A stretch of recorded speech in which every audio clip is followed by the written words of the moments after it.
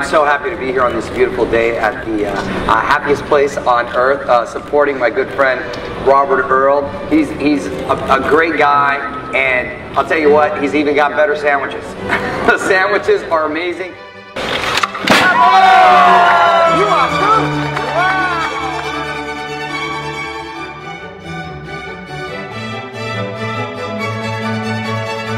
I was intrigued by the history, and then I started thinking about how the word translates anywhere in the world, and it's called the sandwich. Right. If you're in China, if you're in France, it's always the sandwich.